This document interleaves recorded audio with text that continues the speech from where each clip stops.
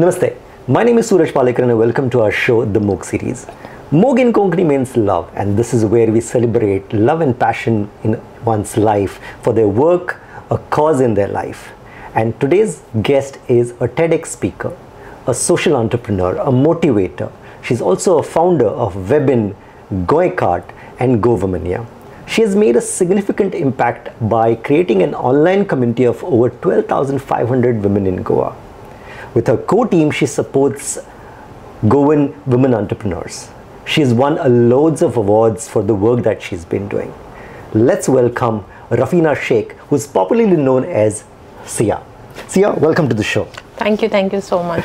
So Sia, our first question, in fact, when we were actually talking about it, that Sia is coming, said, we want to know that Sia has achieved so much at this young age, and she's been working so hard in creating, and supporting women of Goa. How has been your journey? Well, the journey has been a roller coaster. Okay. And there is a saying. Today morning I just saw a quote that the road to success, it's always under construction. Right. Right.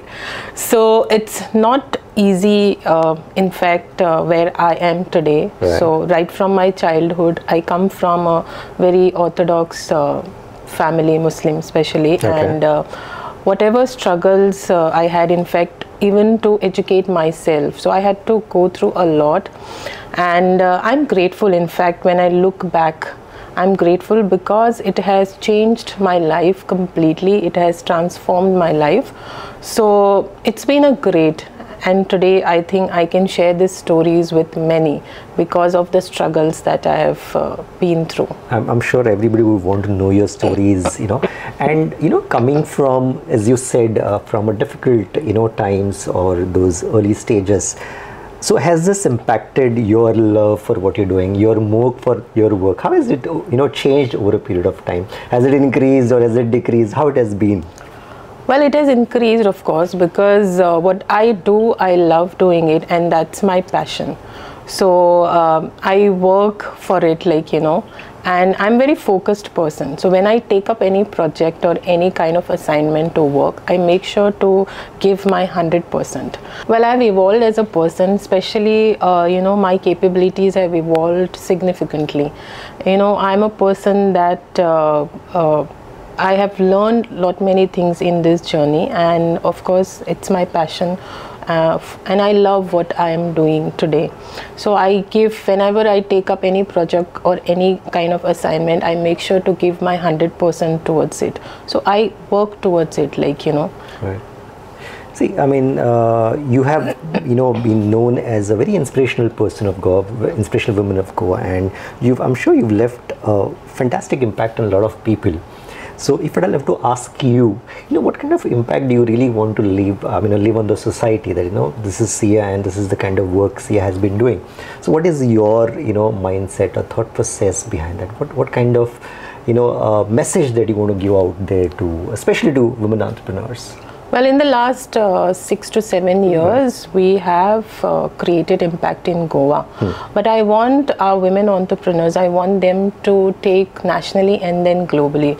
So create that kind of ecosystem, give them that exposure and opportunities where they can promote themselves, their products, especially the local Goan handmade products. I want to explore. In fact, I want to give opportunity to our women so that they can sell this product globally, get recognized, and make Goa as the best ecosystem for startups, especially women entrepreneurs. So that is what I am looking, and I'm working on it. Okay. There is always a source of an idea. We all, as an entrepreneurs, we think of an idea at some point of a time, and then we want to then execute it, make it a kind of a dream come true. So what was your source of this whole, idea that you have, being a founder for Webin or Govomania, that all that you set up, where does that come from? Where does that motivation come from? Yes, that's a very interesting story, because back in 2006-07, I was in Pune. So I've started my career in Pune. I've worked in a BPO for 10 years, and I was a part of a platform there where I saw many women were, coming up, sharing their stories, showcasing their products and all, and making some sort of income through that platform. So when I came back to Goa in 2015-16, after my marriage, again I came back to Goa. So there I saw that many women, especially the local, the rural areas, because I'm from Valpai, right? Okay. So I've seen women who are very good at their craft, but they didn't have that kind of platform to showcase. So, and I had a bit of idea because I have experience into marketing for 10 years. So I somewhere wanted to make use here in Goa for Goans. So that's how I started with the community first, the online community, where I invited women from different parts of Goa to be part of this community.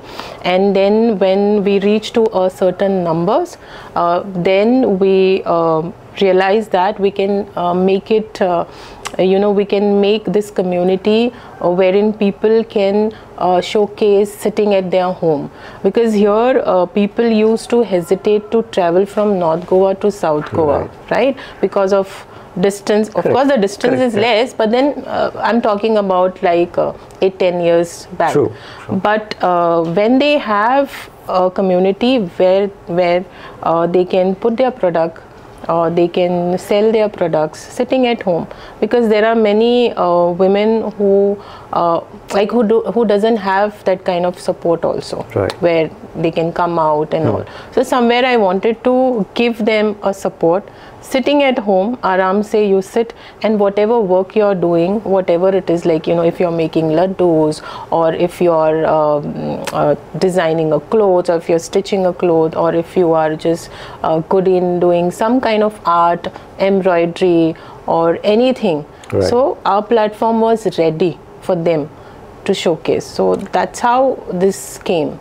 Yeah, we all have experienced that whenever you start anything, and especially the segment that you are working in, as you said, rural areas, and rural women, who's actually great at their work, I'm sure it's not very easy to convince them, to come on your platform and give them a whole bigger picture of how it's going to help them. So was that easy for you, or how difficult was it for you? Well, initially it wasn't easy. Okay. Because whenever you start anything new, first thing is, that doubt comes कि भाई क्या होगा इसका, क्या होगी कि नहीं होगा इसका, because ऐसे बहुत सारे प्लेटफॉर्म्स हैं, राइट? तो वो क्वेश्चन मार्क हमेशा रहता है लोगों के दिमाग में. और इसमें क्या है कि टाइम इन्वेस्टमेंट बहुत था, थोड़ा सा रिसर्च करना भी था, राइट? ऐसे नहीं कि just platform open ho gaya and then it will automatically work. It doesn't work like that. So literally I had to work on it. Me and one of my friend, we used to go and meet people to make them understand कि आप लोगों के लिए ये platform कैसे benefit कर सकता है. So I used to meet them. I used to create that mindset first, change their mindset, give them those kind of tips and tricks ki how social media today can boost your business. And coming from marketing background, so of course my knowledge helped, my experience helped me to convince them to be part. So I started with 50 online, and those 50 helped me to bring more 50 and 100. So like it got doubled, like every month it got doubled. And then I think within a short span of time, in a year, we reached to 500. And after that it was easy, kind of. So we believe we have a number of over 12,500 women who are part of this platform. So how long did it actually take you to get this number? It took me around 3 to 4 years. 3 to 4 years. Yes. And women across Goa from rural places are a part of this, or there's a particular segment wherein only all over Goa. All over Goa. Yeah, right from Kapem, Savadem, from Satri. So I would say urban there are like around 60 to 70%, and rural 30%. but still people, everyday people are becoming part of this community. So I'm sure you must be actually, even now, as you said, 30% is from the rural side. There must be a huge chunk that needs to be still captured and get them on board, make them understand what this platform is about, right? Yes, and probably a couple of more years which is going to take. Yes. So I'm sure all these things that you do, you know, for people, the work that you do must be keeping you very busy. So I wonder, how do you really find time for, you know, to actually focus or probably pursue your Mog or any kind of a hobby, or the kind of time probably you would want to find for your family? How do you actually, you know, manage that? So I start my time like early. Right. Of course. How early? 6:30. Okay. Because my son is 5 years old, so his school starts at 9. So I feel this is the last year that I'll be waking up 6:30 or 7:30. But then from next year onwards, I have to rise early, more before that. I think before 6. But I'm a person where I invest time, you know, especially pampering myself. And this is not now, it's been from the past. So even if I'm sitting 15 minutes quietly, that is like me time, my time. And so anything that so I'm a person who love to invest time for myself, and every day dedicatedly, like at least 15 minutes I make sure to give to myself to analyze the work that I have done, you know, in the entire day. I love traveling, I love pampering, so there are small things that makes me happy, small things, like you know. So every day when I start my day, 10 minutes. When I end my day, 10 minutes. So these are the things that keeps me happy, you know, and gives me new kind of a boost, or I generate basically more ideas when I am alone, when I'm sitting alone for 10-15 minutes. You know, it's like my zone. So that is what I make sure every day to give time to myself. So you're saying that in this whole chaotic, you know, a day, you know, that you spend these 5-10 minutes or 15 minutes that you spend by yourself is something that gives you peace. Apart from that, are you like fond of anything else, like, you know, you are into music or any kind of art activities that really, you know, fascinates you and you pursue that? Because you're dealing with a lot of women and their creativity. So does that actually make you probably follow some, you know, other form of art that you want to? Not really, not art, but I love driving. So I go for a long drive alone and listen to music. So that is another thing I do. But most of my time goes, you know, speaking to people, understanding them. So even in a day, if I'm able to give solution to 1 or 2 people, I'm happy that because of me or because of my guidance, they are also kind of happy, or they got the right kind of solution that they were looking at. So talking to people also is kind of, I would say, is like, you know, that is what makes you feel, you know, good about yourself, you know. I mean, giving them the right guidance, you know. Talking to people and understanding, listening to them, understanding their challenges, and then giving them a solution as per my experience or my knowledge is what makes me happy, and I feel good about myself. But I'm sure, you know, sometimes giving advices to people, or probably, you know, understanding their problem and telling them what needs to be done. Not usually a lot of people follow that. People सुनते हैं कभी कभार, बोलते चल ठीक है. Has there been moments wherein you know, felt नहीं यार बस बहुत हो गया, I'm really tired of this, I don't want to do this, and like you wanted to like quit whatever that you're doing? Ever you know, happened to you? नहीं, अभी तक ऐसा फील ही नहीं हुआ है. क्योंकि मुझे लगता है कि अगर हमने खुद से विलिंगली जब हम कोई भी चीज़ करते हैं, पैशनेटली कोई भी चीज़ करते हैं, तो उसमें कोई बोर नहीं फील होता है. मैं बोर की बात नहीं कर रहा हूँ, बहुत डिफिकल्ट सिचुएशंस, यू नो, कभी कभार होता है ना, no matter how much we are trying, you know, the kind of hard work that we do, it just doesn't work out. Then we should give time.